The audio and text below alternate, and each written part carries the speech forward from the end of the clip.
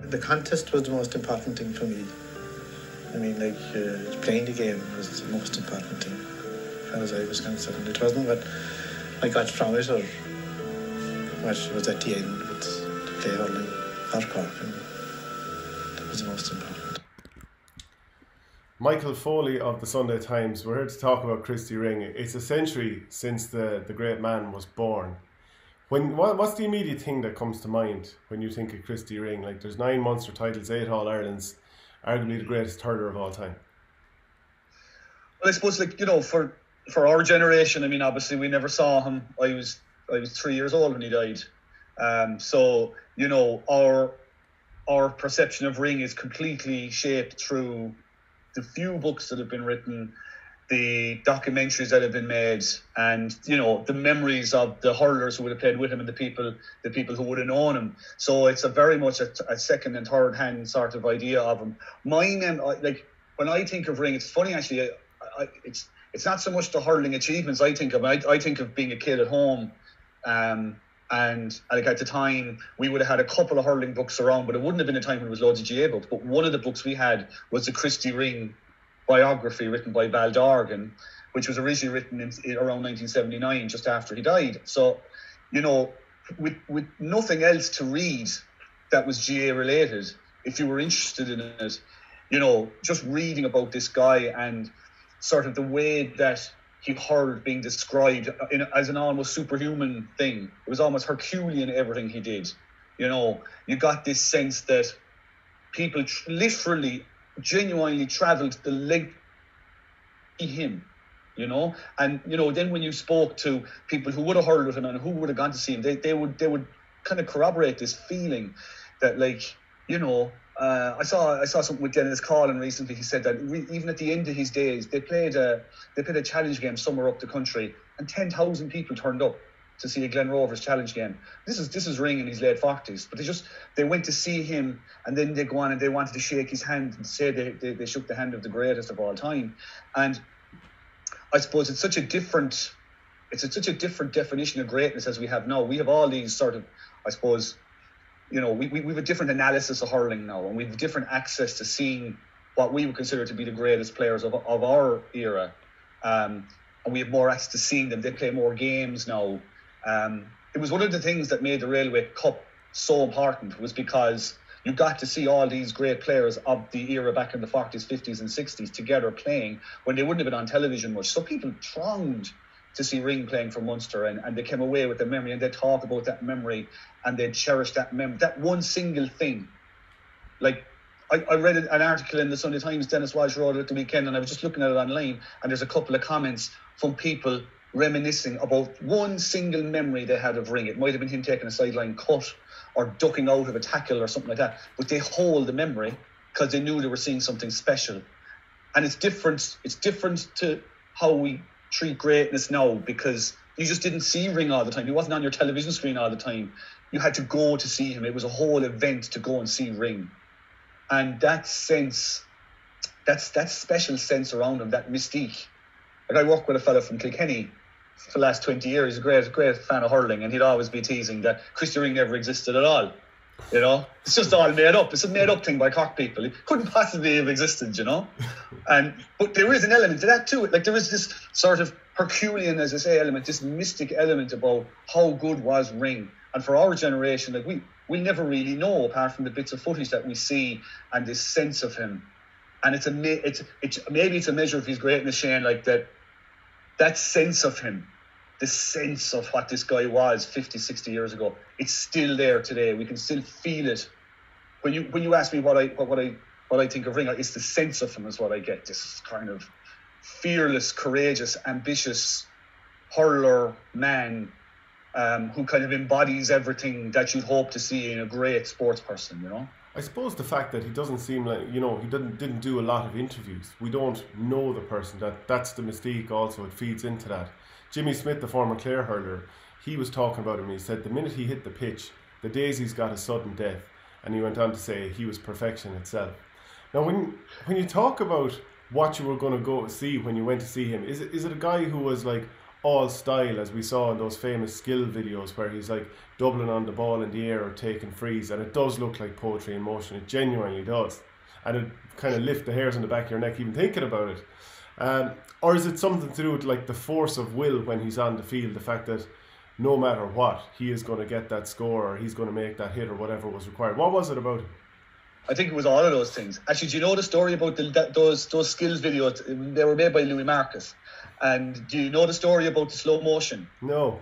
He when they were doing the videos, he was doing it. As you say, they're skills videos, right?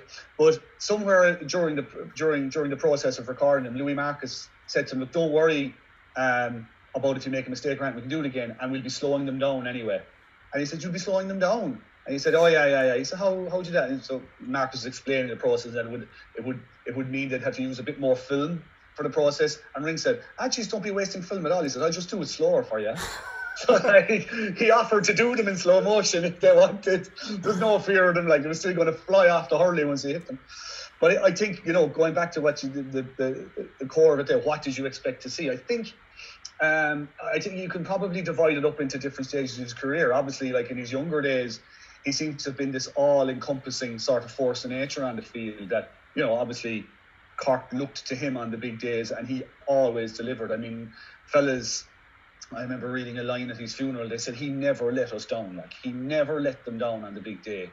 And then as he gets older, obviously, like he finished his last game for Glen Rovers was in 1967. So like he was well up into his 40s, and he hurled away for Cork into his 40s. So it was a bit more sporadic as the time went on later on. Eddie Kerr, his last game in Croke Park was 1962, I think, the league final. Kilkenny beat them well, but Cork scored 1-8 and Ring scored 1-5 from full forward. Eddie Kerr played in that game, and Kerr remembered, it was sporadic bursts, but he said he was still brilliant. Like, I mean, he was still the best Cork player on the field at that stage, because he knew he was, by all accounts, he had a fantastic understanding of the game of hurling. He had a fantastic way of figuring out what the game needed from him, and he always did, and that probably helped him to deliver it. And I think also, the clip at the start there about the contest. If you look at Ring, and if you kind of look at the few things he said and the things that other people said about him, he had all the same qualities as you would look again for in an elite sports person now. The ability to focus on the contest, the ability, the relentless practice, relentless practice. This singular mindset that he could close off the outside world and just focus in on what he needed to do. And just this ability to sort of break the game down. A very complicated game to those of us who can't play it very well, but to fellas who like him, who can play it so well, break it down into very simple things. Guys who hurled in the 70s when Ring was selector, they'd always say that he always said, it's a lovely phrase, I think, he always said the right thing to the player. He told the player what he needed to hear. It mightn't be complicated, but it made total sense to the player when Ring would say it to them quietly, just before a game or whatever. It just made sense. So he had this amazing understanding of what hurling was about and what it took to compete and what it took to win. I spoke to Mícheál Ó Muircheartaigh earlier in the year, and I asked him for his thoughts on Christy Ring, and here's what he told me. Well, he had all the skills, and he was driven. There was nothing higher in life to him than hurling, be it club or county or province. He was that driven. He won a minor All-Ireland in 1938, I think. And 'twas his brother told me this. He was picked as a right half-back. And very early in the game, they got a 21, and he wasn't the designated free taker. And he ran up and told the guy that was getting ready to take to get out of the way. That's the way. And the brother Willie said to me, and he scored a point, a goal, of course.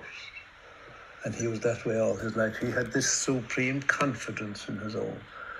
But he was senior in 39. Can you imagine? I broadcast the final of the Railway Cup hurling match of 1963. And Christy Ring was still there on the Munster team, winning his 18th Railway Cup. Yeah, it's crazy. And he hardly missed a challenge game in all that spell. He had the skills. He was a tough man when he had to, but he was driven by hurling, and he had great respect for people that would stand up to him and all that. And himself and Mulcahy were rivals. And the famous photo. Oh yeah. And what was he like as a person to chat to? Well, he was a quiet, reserved man. He was later on, when he became a selector, he was a bit more open. But he was still Christy Ring, who was the king. Yeah, Mícheál Ó Muircheartaigh, he puts it quite well, doesn't he? He was still the king. He was still the king, and I mean, Mícheál talks there about the kind of man he was, and again, it kind of encapsulates what you would have heard down the years. Like, even as a kid, like when he was growing up in Clyne, the first coach he had was actually a football man from Ballingeary.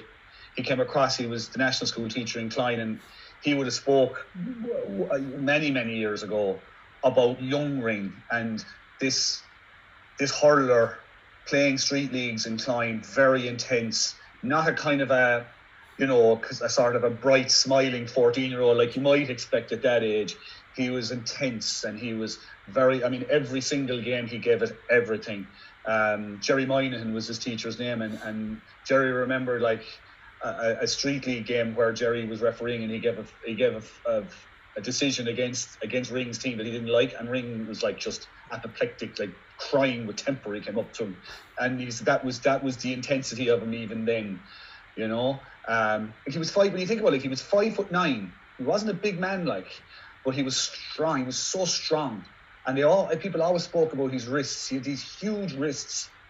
There was a story told about him in Clyne. He'd go back to Clyne, he played for Glen Rovers, obviously from Clyne originally, but he would go back to Clyne every Saturday to his mother. His father died when he was 16, which I suppose is another aspect of his personality.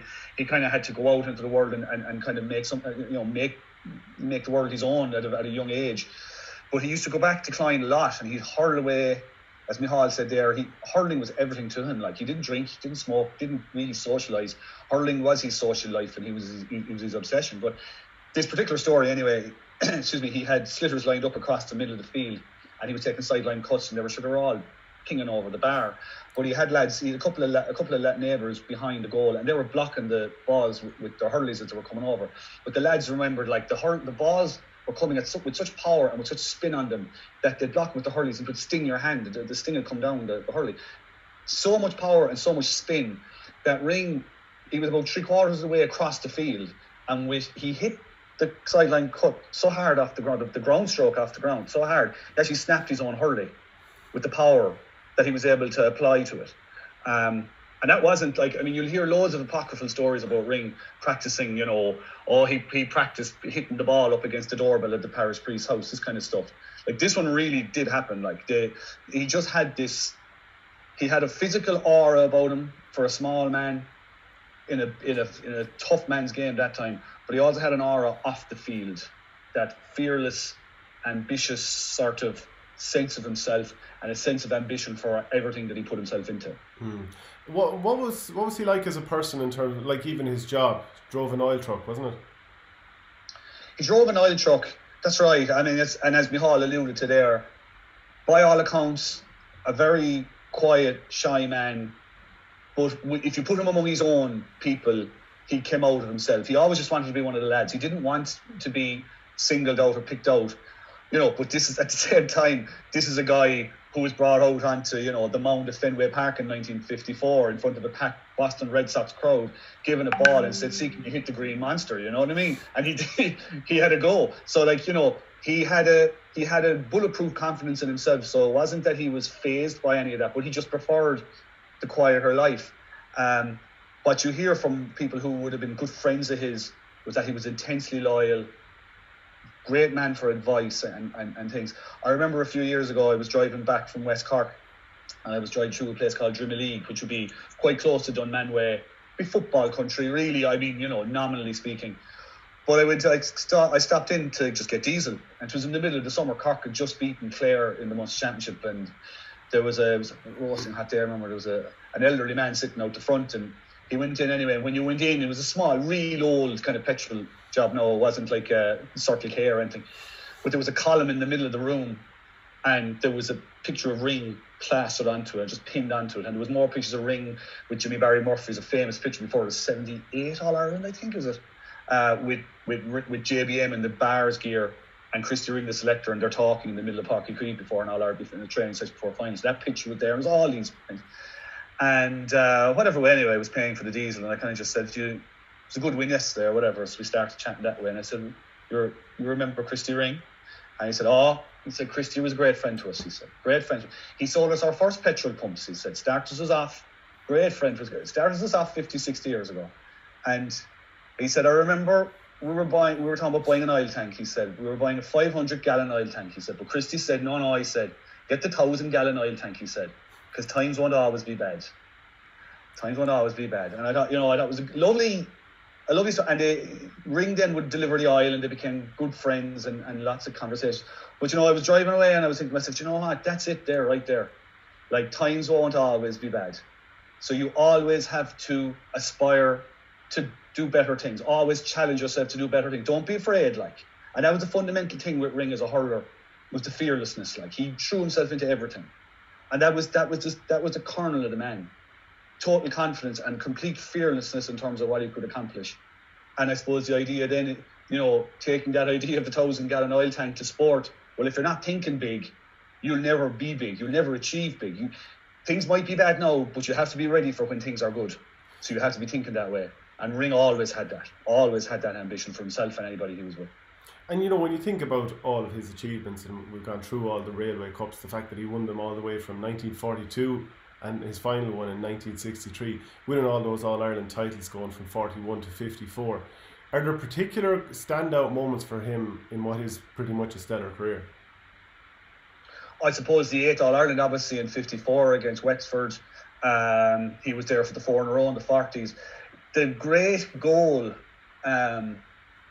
he scored a great goal, I think it was 1947 against Kilkenny to beat them in the end. He ran in from the wing and he just rattled the shot. It's considered to be his greatest All-Ireland final goal.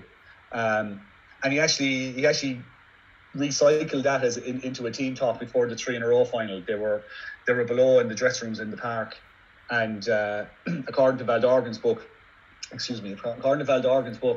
Frank Murphy, who was the company secretary at the time, had given a speech, but it had only risen the tension really around 3 in a row. So Ring stood up and he told this story about playing this crowd one time, because they were playing Kilkenny in the 78 final. We played this crowd one time, and I got the ball, and I ran in, and I kept running, and they were running after me, and I left them behind, and then I hit the ball, and the next thing I saw, the drops firing off the net because it was a soaking wet day. And that was it. And they kind of all laughed because they knew, like, the goal, the way he described it was like that. Simple, this is just what I do. But it was actually one of the great, great, great All-Ireland final goals. But this was his way of softening it for them, saying, look, basically what he was transmitting to them was, you just have to go out and do what you do. And if you go out and do what you do, you won't be too far off it at all at the end. And then he gave whatever few words he had to say, and the whole atmosphere changed again. So I know I'm going off the point now, but like I suppose that 47 goal I obviously had another life beyond it, like a lot of things that Ring did. I suppose in that way, again, we go back to the myth. Like, he could do something in a game, but a goal in a game that Ring scored could be worth 3 goals in the next game, because talk of how he did it afterwards would percolate up through the country in the newspapers, and people would be like, oh, Jesus Christ, Ring is in form, that sort of way. So everything he did had an amplified reaction for the opposition next time around. And did he have any famous rivals that come to mind for you? Because I'm sure Tipperary would have been a regular foe anyway in that era. Of course, like Tip, I suppose the ones that come straight to mind for me, when you think of Ring, is obviously Hell's Kitchen and those Tipperary teams, the Wexford team of the 50s, obviously, who beat them in 54, lost in 56 when he was going for the 9th All-Ireland medal.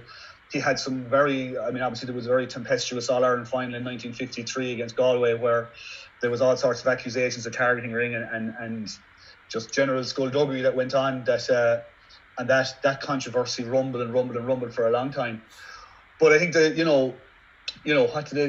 it's that phrase, that basketball phrase, like game recognizes game, and like when it came to his funeral and when it came to paying respects to the man, I mean, every legend of that era was there, and they all paid tribute to the guy. I mean, Jimmy Doyle, the great Tipperary forward of his era, like Ring was his idol, and again Ring would deliver oil to Thurles, and Jimmy would see Ring practicing, like he'd leave the oil truck off. It was one of these kind of bit like, in football you'd hear Maurice Fitz having the football in the back of the car and just stopping in random fields. Like Ring was the same. He'd just stop and he'd be pucking the ball off a wall if he just felt the need.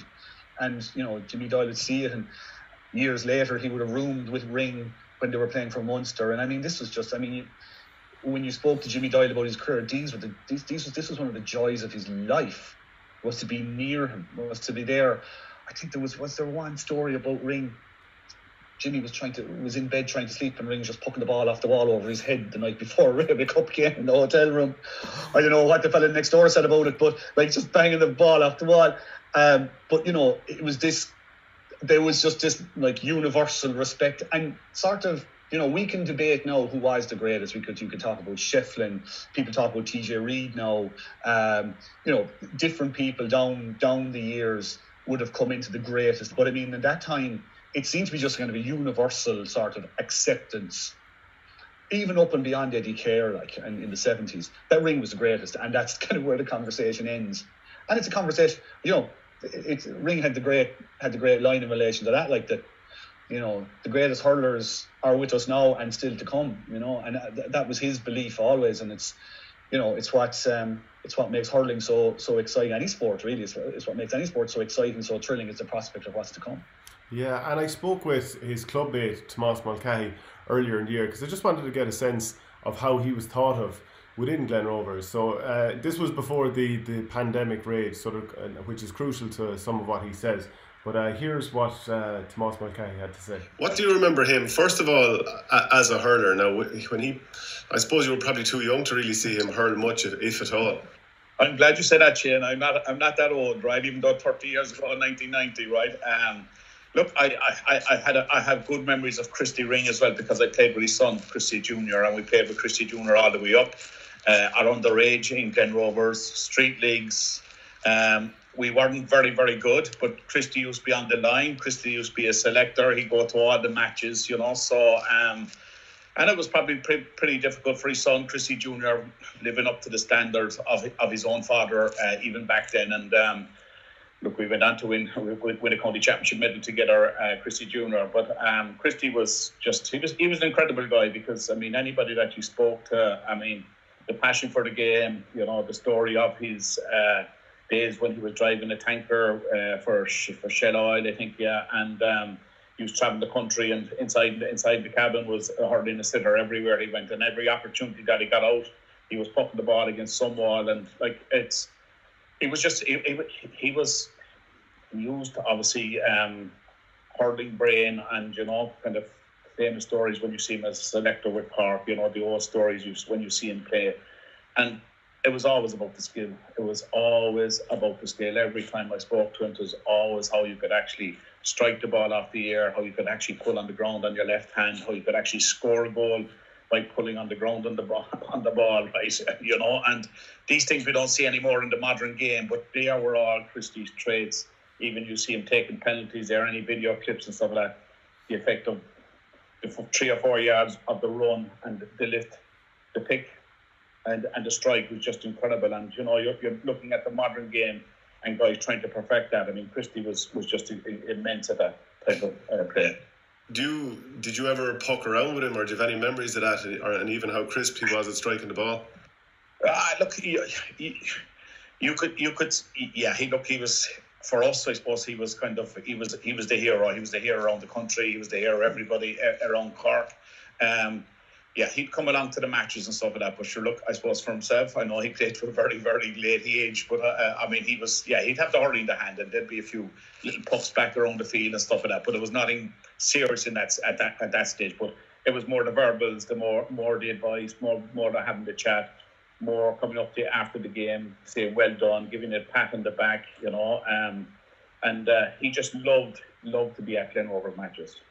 What was he like? Would he have been a funny man? Was he a calm man, serious man, or that type of thing? He was a very serious man. Obviously, he loved his squash as well, right? So he was very serious at sport. I mean, fantastic squash player as well.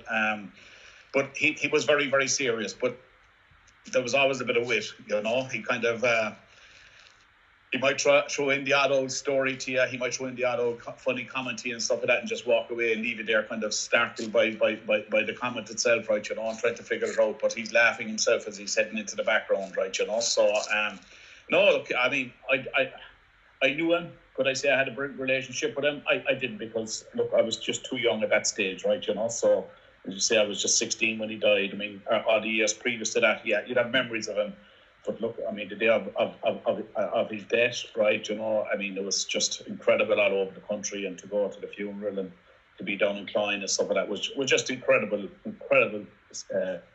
history attached to the man, you know. And it's interesting that you talk about Glen Rovers, right? I mean, like, he was born in 1920, so 2020 there's 100 years of memory and history of this guy, you know. So we in Glen Rovers are hoping to do a lot this year, you know, maybe have a senior hurling tournament with the guys, with the clubs that he played against in those times, right? Because there were historic games. I mean, the history of our club is photographs laden with Ring and all the Glen Rovers players as they travelled all over our county, all over Munster, all over Ireland. They played against incredible teams like Mount Sion, you know, Thurles SARS, Han and Limerick, all these great clubs.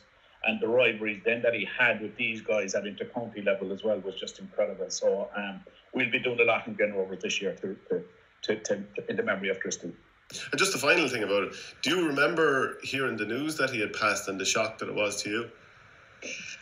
Yeah, look, at 16, I suppose you'd remember it. But my father and all the Glen people, because like every day was Glen Rovers, right, you know, after school or training, you know, and it was in Old Blackpool, our own clubhouse was down there at the time and stuff, you know. So it was just incredible, being honest with you, because look, not just alone around Cork, but around the country. It was headline news, it was front page news, you know. I mean, now we've seen guys with like the Henrys with 10 All-Ireland medals and Tommy and Jackie and all those. I mean, this guy had 8 All-Ireland medals. He was God, realistically, in hurling terms. That's what he was. He was God, because I hadn't seen him play live, but only listening to stories of Glen Rovers people, of Cork people, to say, look, they travelled the length and breadth of the country to see this man playing, you know, and the stories of him when he finished game in his last game, and people travelled from everywhere just to have the privilege of seeing Christy Ring play. Like, just listening to Tomás there, it kind of brings it all home, makes it very real.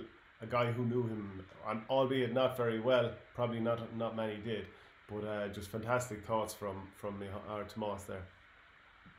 Yeah, like, I mean, look, he was, like Tomás said, he was an iconic figure. And I mean, you know, iconic really is a word that's been damaged down the years, but this guy he really was. And you get that sense that even for people who maybe didn't know him as well as the older generation, they still felt this sort of this aura about him, and they felt the value of Christy even acknowledging them and sort of talking to them and giving them the little bit of advice, as I say, the little small little tidbits. And you know, to go back to that point again about by all accounts, he just had this ability to zero in on what you needed to hear at a given time as a hurler, and it would just fill you with confidence and fill you with understanding about what you needed to do. So you can imagine, like, I mean, God Almighty, for a kid like Tomás Mulcahy growing up, you know, we can only imagine the impact that it had on Tomás, even subconsciously, just as a developing hurler, who ended up obviously being a Cork captain in 1990 and winning all Ireland medals and that. But for the Glen, it's a funny thing, because the Glen back that time was quite clannish, and they didn't necessarily welcome outsiders with open arms. You know, they were a club that was born out of a very tight knit area of Blackpool in the north side of Cork City. Very successful when Christy Ring arrived in 1940. You know, obviously we know now Christy was the greatest, but they didn't know that then. But he actually ended up this guy from Clyne coming to the Glen ended up actually embodying this notion of the spirit of the Glen. Like, people slag off Cork people about Corkness a lot. Well, within the club scene in Cork, there was the spirit of the Glen. And Ring would epitomise a lot of that. This kind of, this relentless ambition to win, and this fearlessness and this commitment to go to wherever you need to go to win that contest. Forget the game, but just win that ball. Like, we'll do whatever we have to do, and we'll be as. I mean, you look at Patrick Horgan now, and I mean, even during the lockdown, some of the skills videos that were being thrown up. I mean, the Patrick Horgan ones were just insane. And you just look at it. This is the product of relentless practice, and that's, you know, that's the spirit of the Glen as well, and that's the spirit of what Ring brought to hurling. He just relentlessly practiced. He never thought he had mastered his craft. His craft was the beauty of the whole thing to him. It was always a challenge. Just hitting the ball, it was a challenge, you know.